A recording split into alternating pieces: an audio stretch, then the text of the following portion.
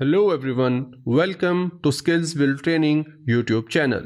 My name is Mohammad Zubair and this channel is all about showing you how to become an IT pro really fast. So in today's video, we are gonna talk about how to increase internet speed on Windows 10. So let's get started.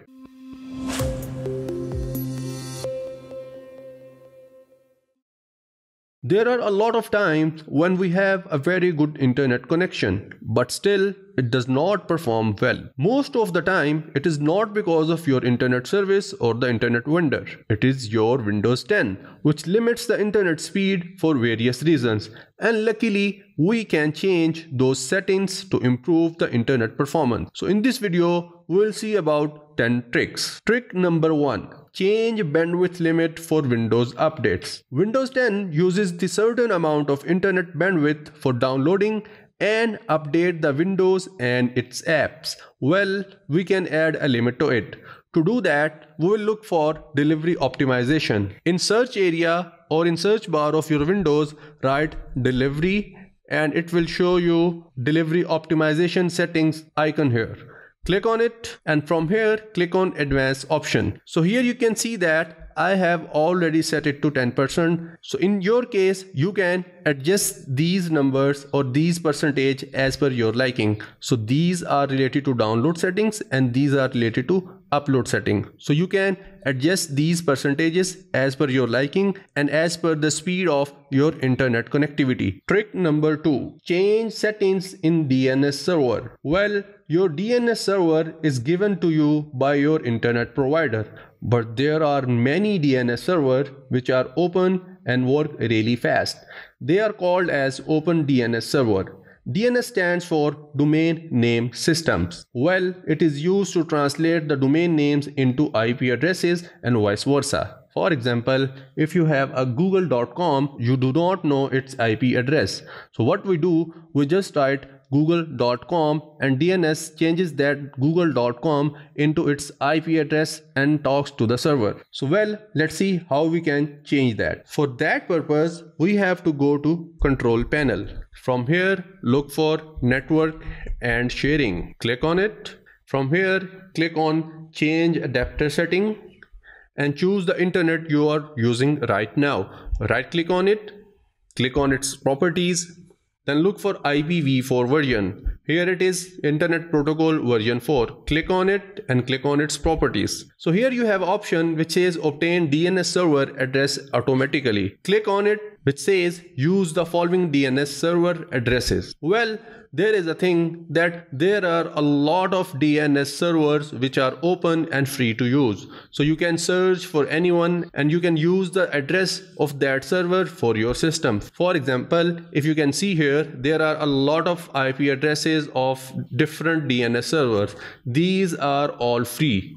So here you can search the DNS servers as per your countries. For example, if I go and look for Canada, so these are the IP addresses of DNS server which are present in Canada and these are all free. So let's say I copy this address and then I'm going to paste it here. So here it says alternate DNS server, mean if in case it does not work, what will be your alternate DNS server. So you can choose any one here, copy it and you can just paste it. After that, click on OK and you will be able to use your alternate DNS server. Well, in case if you want to go back to default settings, again click here, click on properties. From here, check this box.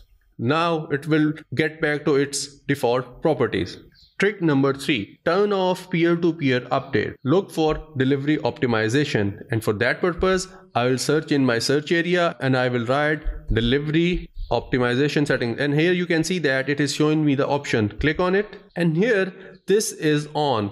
Turn it off. Now what it will do, it will not allow other peers or other systems which are on the same network as you are to download any files from your system or exchange anything with you, like it does happen in torrent files. So now no more internet usage in the background without your permission. Trick number 4. There are a lot of times when our internet starts to underperform, and that is because of the updates which gets downloaded and installed in our system in the background. So we can turn that off as well. So for that purpose, look for services in your system. Just write services and here it is. Just click on it. Now scroll down and look for Windows updates and here it is. Double click on it and here you have an option which says startup type. You can set it to automatic, manual or disabled. I'm going to set it to manual. After that, you might see an option or button which says start or stop. Click on the stop button. In my case, I have already set it. So in your case, it will show you start and stop option. So you should go for stop option. After that, click on apply and then click on OK. So no more Windows update in the background. Trick number 5. Adjust Windows internet usage. By default, Windows 10 keeps 20% of your bandwidth for the operating system and other tasks. Mean you are left with 80% of the internet bandwidth. We can change that if we are using the Pro version of Windows. To do that, right click on Windows icon and click on Run, or you can press Windows plus R key. After that, write gpedit.msc, hit enter. Now go to Computer Configuration, Administrative Templates, Networks, and from here look for QoS Packet Scheduler. Double click on it and here it says limit reservable bandwidth. Double click on it and here you can see that it is already 0. I have already set it to 0, means my window is not allowed to use any bandwidth from my internet connection. So in your case, you might see that it will be 20% or in some of your cases it might be 80%. Set it to 0. After that, click on apply and click on OK. Trick number 6. Increase speed using Netsh Command in Windows 10. For that purpose, you have to open your CMD as an administrator. Right click on it and just click on Run as Administrator. We will write some commands here. Follow the commands and follow the video. So our first command is netsh int tcp show global. After that, hit enter. Our next command is netsh int tcp set global dca equal to enable. You can follow this command and write in your CMD and hit enter. It says OK. Next command is netsh int tcp set global auto tuning level equal to normal and hit enter. Now in next command we are going to enable it, and for that purpose write this command and hit enter. It says OK. For next command write this and hit enter. Now it is showing me the heuristic. Now we are going to enter our last command. Write this command and hit enter. Now we are OK. Now we are going to exit our command prompt. For that purpose just write exit and hit enter. Trick number 7. Flushing our DNS. This trick will help you to clean all the old browsing cache from older sites and the data which were slowing down your system. For that purpose, we have to open our command prompt as an administrator. We will write command which says ipconfig space /flush DNS.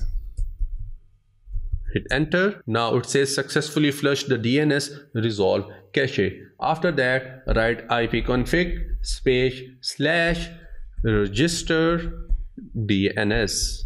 Hit enter. Now it is configuring my IP. Okay, for the next command, I'm going to write ipconfig space /release.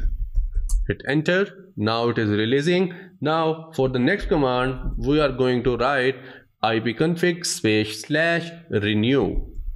Hit enter. For next command, write netsh winsock reset.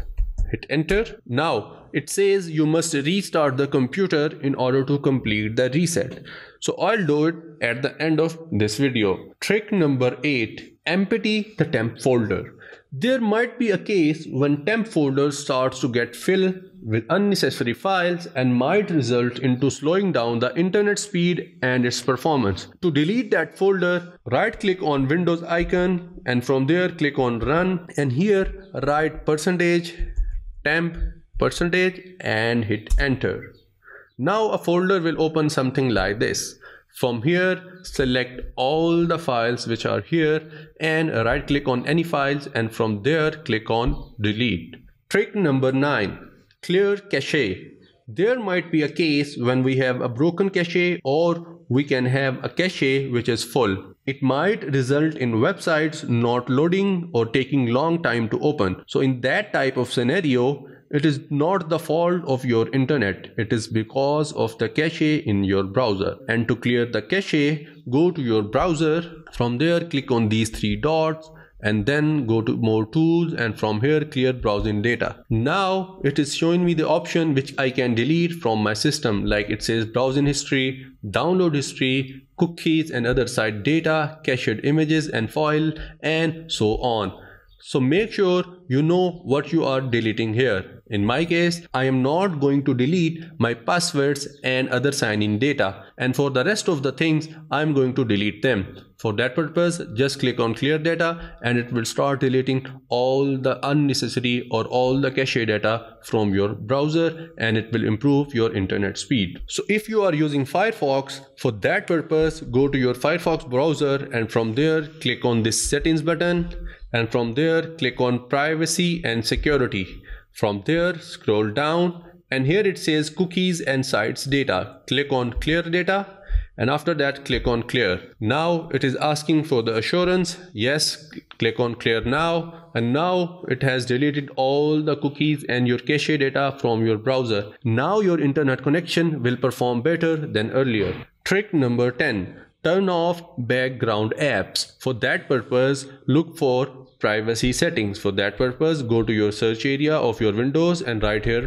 privacy settings, and here it says privacy settings. Click on it and from there scroll down and click on background apps. Now these are the apps which are running in the background of your system, and some of them might be using the internet without your knowledge and without your consent. For that purpose, what you can do, you can stop all those applications which you do not want to run in the background. So for example, I have turned off my Skype in the background because I just want to use it when I need it.